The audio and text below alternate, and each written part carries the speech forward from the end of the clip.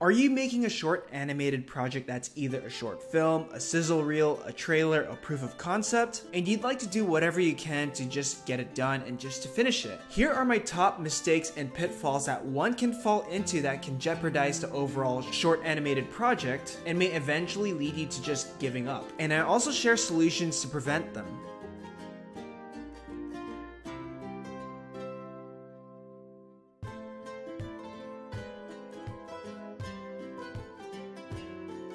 Hey guys, it's Toniko Pantoja, and today I'd like to talk about my top common mistakes beginners make with their animated short. To be fair, it isn't just beginners that make this mistake. I make this mistake, a lot of professionals make this mistake when they work on animated shorts. Now, when I talk about animated shorts, it isn't just a short film with a short story. This also includes trailers, proof of concepts, short tests that have a sequence. So in this video, I'm going to talk about the common mistakes I and many beginners make when it comes to making shorts that might jeopardize the actual project.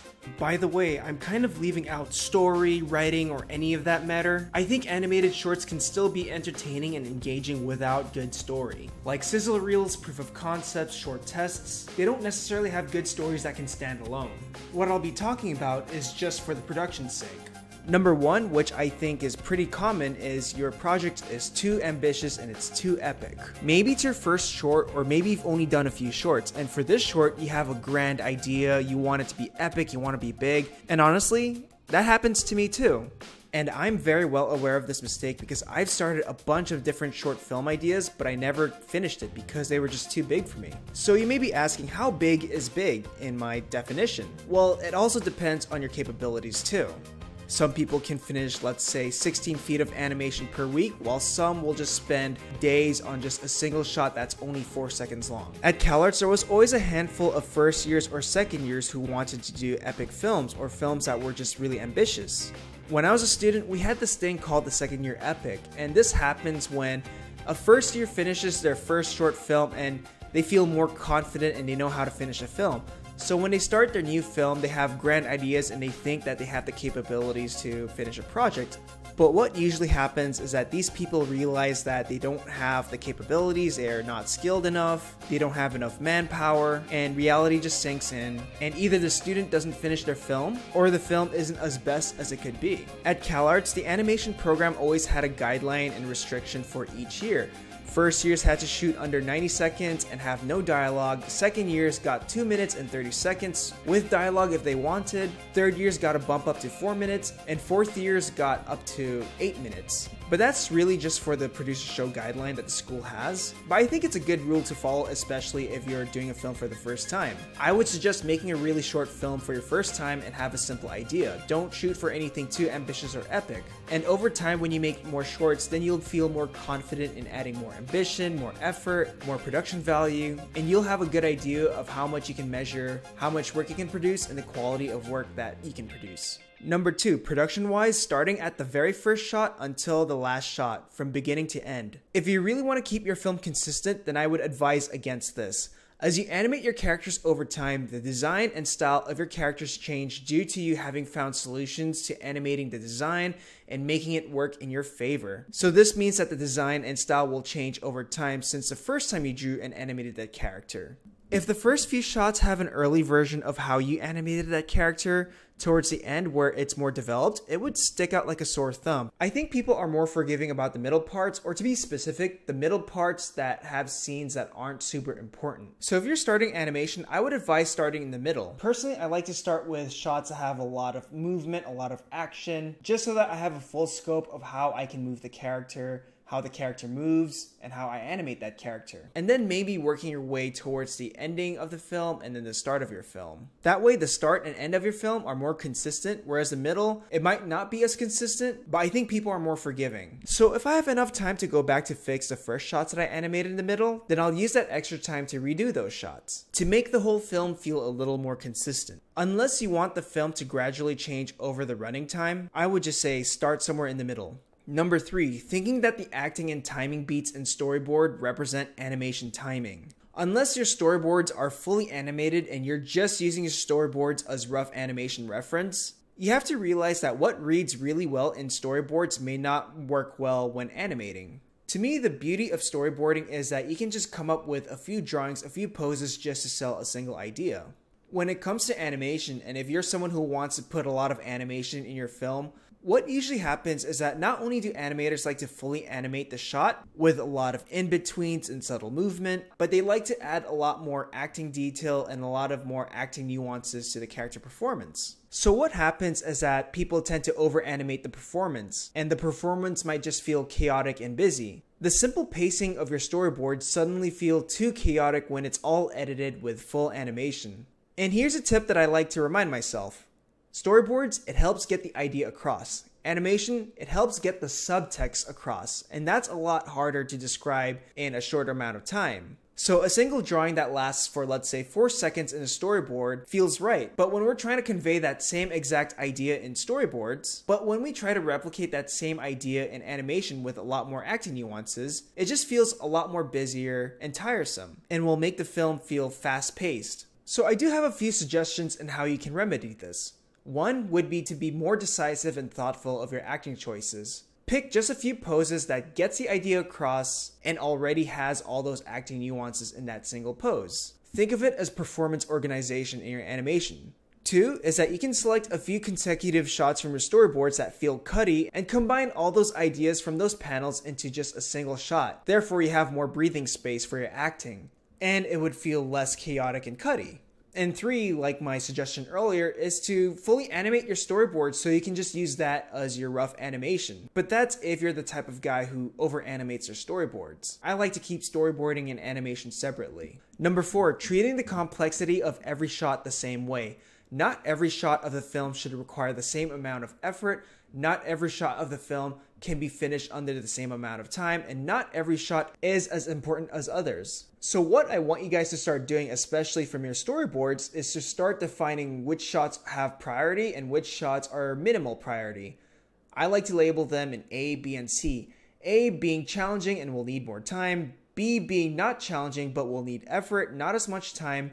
C being not so important, and you can save this for later. It's a sacrificial shot, so if you don't make the deadline, you don't mind if this shot isn't as finished as the others. So take the time to look at your shots, start figuring out which will be challenging, which won't require a lot of effort, and start figuring out a schedule for you to work with. The more challenging shots or the more shots that require effort, the more time you'll need. Again, if you're in a tight deadline, save C shots for the very last since they aren't so important to have so much effort, and it's something that maybe you can quickly do or get out of the way if you need to. What I would recommend you guys to do is either do a pipeline test or finish a shot from its rough version to its final look. That way you would understand the whole process and you'll have a better understanding in how you can break down the overall process of your film into your schedule. Number 5, not properly scheduling or just bad scheduling in your production. So this can mean that you don't give enough time for more complex shots, or you only work on your film last minute before it's due if you have a due date. It's like the mistake where you realize that the film is too ambitious for you. You'll realize that it's more complicated than it looks. So you kind of have to take the time to figure out how long it takes for you to animate something, how long it takes for you to paint backgrounds, and make a schedule that can work in your favor. Here's a tip that I'd like to give when it comes to short film productions. Making a short, or animated movie is not a sprint, unless it's a 48-hour lockdown film. But making a short or any personal project, again, it's a marathon. Have a steady pace throughout. Number 6 is oddly specific, but it can easily jeopardize your film's production, which is not making sure your frames per second matches with your production overall. In animation and short filmmaking, having matching FPS or frames per second is everything. The standard I use and a lot of animation productions use 24 frames per second, technically for standalone HD format, 23.976 FPS. But whatever weird FPS you use, make sure it matches everything else for video editing's sake. You'll start to notice problems if you're trying to put in 24 FPS shots when your, let's say, animatic timeline is 30 frames per second, or you used the 30 FPS animatic, for example, to count how many frames each shot is for something that's 24 frames per second. And when you put it together in video editing, you'll notice that some shots appear way longer or way shorter than you intended it to be, and it can really screw up editing-wise, sound design-wise. You'll have to do last-minute adjustments, such as extending a single shot or shortening a single shot, and this might involves sacrificing some animation work, and it's happened to me multiple times. This problem can also ruin the intended pacing you have for the film. Number 7, banking on the film too much to be meaningful, successful. Maybe your film is the one to fill your dark soul with light. Look, adding so much pressure to your film would mean so much unnecessary pressure to you.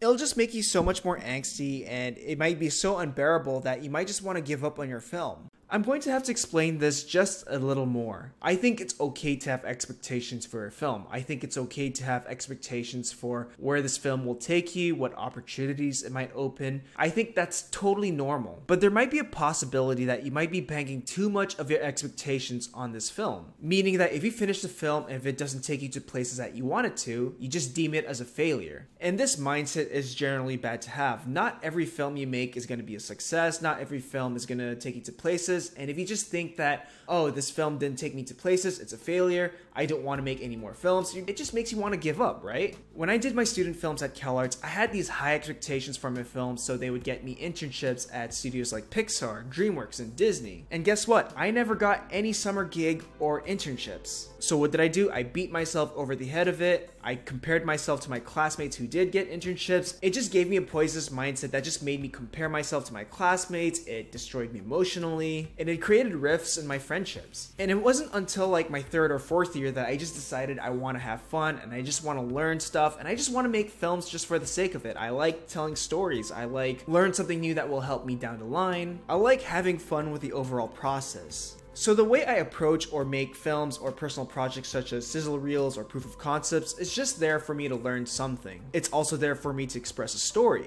And can it help me get to places and higher opportunities? Absolutely. I can send these films to film festivals. I can use my films to prove my employers that I understand a workflow and a pipeline, and that I can use it to sell a creative vision. If you're working in animation, I kind of encourage everyone to just try making a film from beginning to end. Because there are a lot of people that can animate, there are a lot of people that can storyboard, a lot of people share the same skills that you do, but not a lot of people share a similar vision, an aesthetic, a sensibility that only you can offer, and the best way I think you can offer that is through personal projects like a short film. So again, don't bank your success and happiness on your project when you finish it, because that's just going to make you not love the craft. Rather focus on the learning experience, to share your vision, to express stories. Those opportunities will come down the line later down the future. Remember, if you're thinking about directing or leading a project that's much bigger, that needs more people are willing to work with you because they can sense the joy and passion that you have when it comes to making films. I mean, imagine finishing a project that you led and you're like, oh my god, that project sucked, we failed, we all failed, guys. It just ruins the whole vibe, and it's just not good in the long run career-wise for you. Anyways, those are just my thoughts. If you guys have any ideas or anything that you'd like to share that you consider a common mistake to you when it comes to short filmmaking, please share it down below. Anyways, thank you so much for watching this video. Interested in learning hand-drawn animation or learning how to finish an animated shot from beginning to end? Have a look at the store where you'll find the complete Introduction to 2D Animation video course, tutorials, and other resources. Learn classical animation approaches, drawing, lectures, techniques, and other process videos. Visit the store through the link in the description below.